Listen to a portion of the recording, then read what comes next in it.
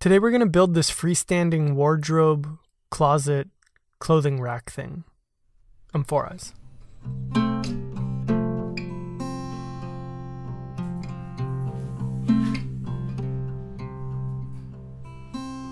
So I'm not building this thing for myself to keep, but after it was done and I was staging it, I realized that I could totally get by with something like this. And I'm sure I'm not alone. And by that I mean, I have a decent collection of clothes in my closet, but I pretty much wear the same 10 t-shirts and 2 pairs of jeans over and over. Of course there's always underwear and socks and gym shorts, etc., but I keep those in a dresser. So I mean it. I could definitely give my half of the closet to my wife and get by with just this. Could being the optimal word there. Anyhow, after I was done breaking down and milling all of my wood, I could start cutting out my pieces. But actually before I do that, let's talk about how this thing's gonna come together. So it's made out of a surprisingly small amount of wood. 4 tapered pieces, a couple of pieces of plywood, and a 1-inch dowel. These legs are gonna go from 1 inch wide at the bottom to 1 3/4 of an inch wide at the top. And they lean in at a 6-degree angle. So back in the real world, the first thing that I did was set these bevel gauges to 6 degrees off of 90. I have 2 of them, so one is acute and the other is obtuse.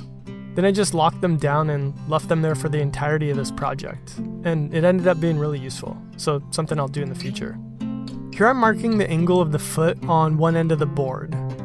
Next I measured in 1 inch, and that will become the bottom of the leg.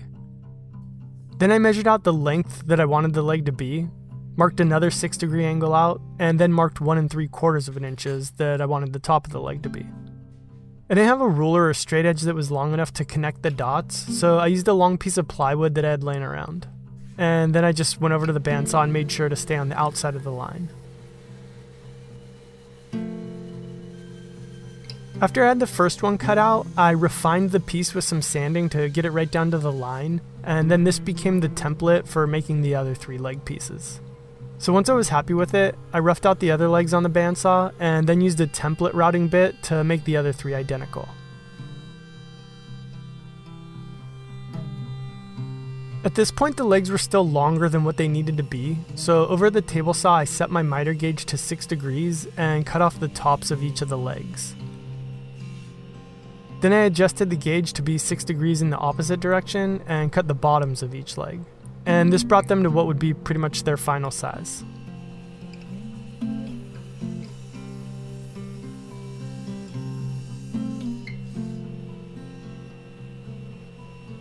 Now as I said earlier, these bevel gauges came in super handy on this project, but here's an instance of me over-relying on them.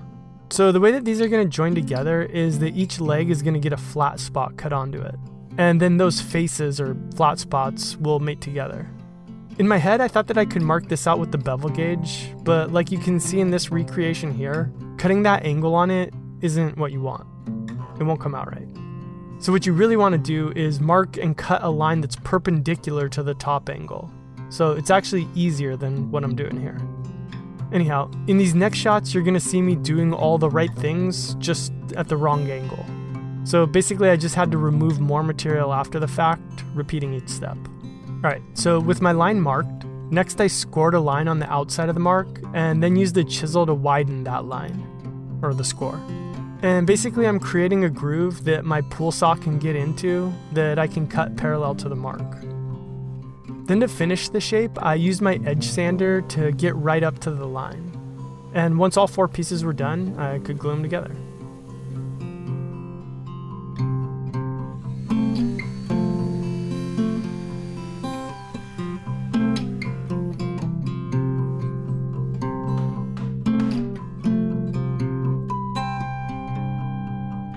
With the legs dry enough, I could start thinking about how I was going to attach the lower shelves to the piece. My first idea was to just cut a series of dados, but I was just bored or wanted to try something new for whatever reason, so I had the idea to make these little wedge pieces as shelf rests instead, which several people guessed were the world's smallest stilts when I posted a teaser pic on Instagram. After I'd finished marking where the shelves would go, I took some scrap walnut that I had laying around and cut off a little piece.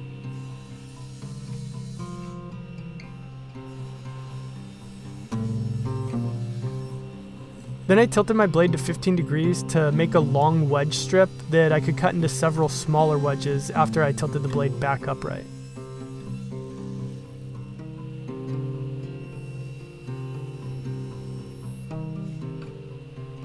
And then finally I glued them on, waited for them to dry, and then flush trimmed them as well.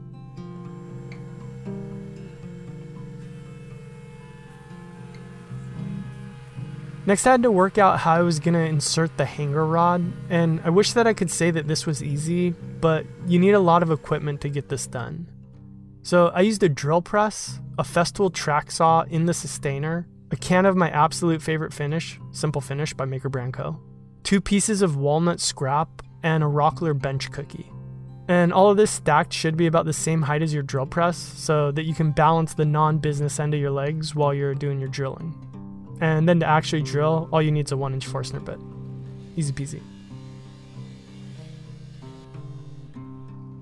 The last thing I had to do before putting it all together was make a couple of shelves. And these are the same sort of plywood with hardwood edging shelves that you guys have seen me use plenty of times. So while I'm doing that, I'd like to thank Mack Weldon for sponsoring this video. So right now you can go to MackWeldon.com and get 20% off your order when you use the promo code 4eyes. And here's why you should. I've been wearing their shirts, socks, pants, shorts, and underwear for the past 6 months now. Not the same pair, I've changed them. And simply put, they're the most comfortable shirts, socks, pants, shorts, and underwear that I've ever owned. And they're a great fit too. So whether you're relaxing in one of their shirts over at the table saw, or working up a sweat in some shorts by joining some 6/4 walnut, or at the gym or whatever, you're gonna feel great and look like 153 Bitcoin. Oh, and bonus points for the fact that thanks to these shorts, now I finally have somewhere to put my camera lens while I'm recording. Anyhow, so check them out for yourself by visiting MackWeldon.com and get 20% off your order. Alright, thanks Mack Weldon.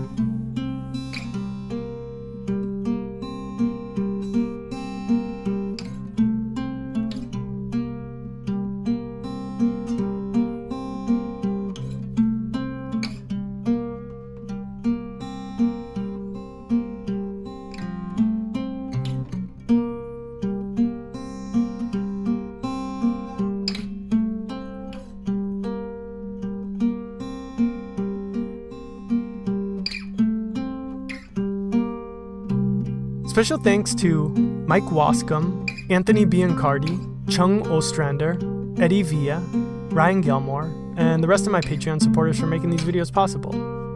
You are the ones that are keeping food on my plate, a roof over my head, and clothes on my freestanding closet wardrobe thing. Without you, I'd be naked, and nobody wants to see that. No, but seriously, thank you. Really. And if you want to find out how you can support the show too, check out the Patreon link in the description to see if it's right for you.